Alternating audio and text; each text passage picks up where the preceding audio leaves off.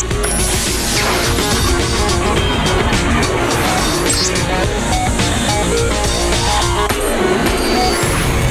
to the Robonaut 2 lab. We're here with Josh Milling, and I'm a little starstruck at Robonaut 2 that's standing right next to you. Can you tell me a little bit about your involvement with Robonaut 2? Well, I'm the lead mechanical engineer on the project, so that basically means I'm responsible for a lot of the structural design and mechanism design. But the robot as a whole, here in this lab, we're looking at designing the next generation of robot that can work side by side with people and help make their work more efficient. So you're saying side by side, not necessarily replace anyone, just side by side helping us. Right. The whole design of the robot has been focused on something that can work safely next to people. The software, the controls, the mechanism, it's all about helping people be more efficient with their jobs.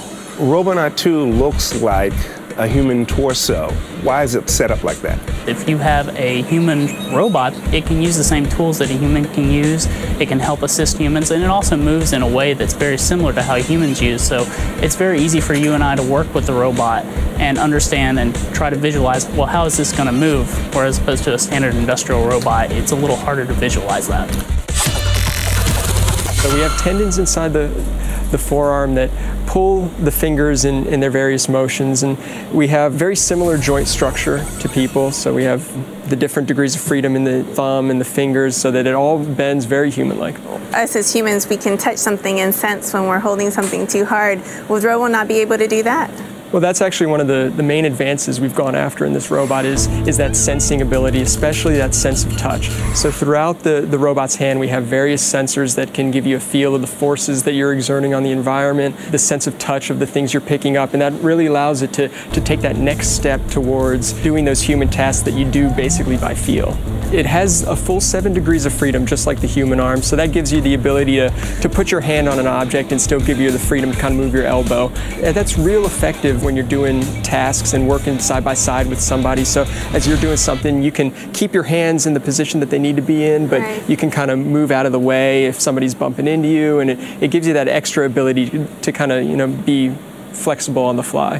What about the head, I guess I would call it? Can it see anything? We have cameras built into the head, and it really is a powerful place for a camera platform. There's a reason why our eyes as people kind of focus in best on this work surface between the intersection of our two hands. And so we followed that same design structure with the robot. So we have cameras mounted right where it makes sense for them to see what the hands are doing.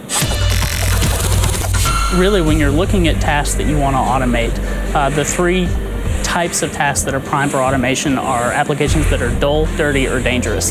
These are the kind of things the kind of environments that you don't really want to put a human in.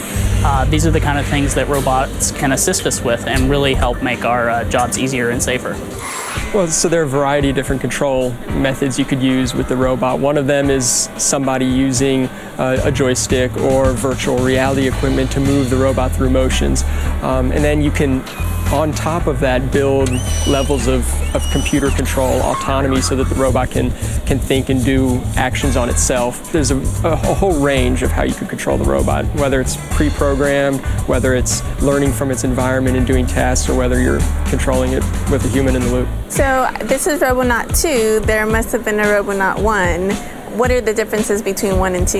In Robonaut 2, we've gone for faster actuators. It's about 4 times faster. It's a little bit stronger, but the real advances are in the dexterity and the sensing. So especially in the hands, it moves a lot more human-like. It can make better grasps, and it has a variety of different sensors, so it can better learn about its environment, not just through the cameras, but also through its sense of touch.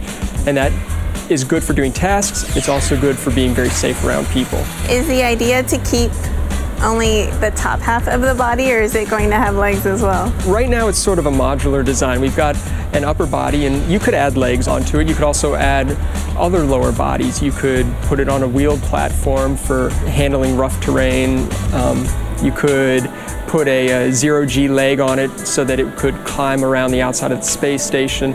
It basically leaves options open for different lower bodies for different operations. So can you give me some future real-world applications for the Robonaut 2 robot? Sure. You know, we see a lot of technologies from this robot being applied to our cars and also in our plants, and really just the idea of humans and robots interacting safely and working together to do a better job. Wherever we're sending people, wherever we're trying to perform some science or do some work, whether it's on the space station or on the moon or Mars or wherever we might go, we're looking to take the robot and assist in those types of missions. And it's not just the robot for the robot's purpose, but it's also the internal technology can be applied to other things we're doing, whether it's computer control, autonomous vision, force sensing. It's a wide application of things beyond robotics also. I know you said you are an engineer, and your background, you actually worked on Robonaut 1 and now Robonaut 2. Did you ever think you'd work on a robot growing up? Well, I think that was probably maybe always a dream from the time when I was playing with Legos as a kid, but I mean, it's hard to imagine a more exciting job. It's really like big kid Legos, right? You're watching NASA Edge, an inside and outside look at all things NASA. Can I get one of these at Best Buy?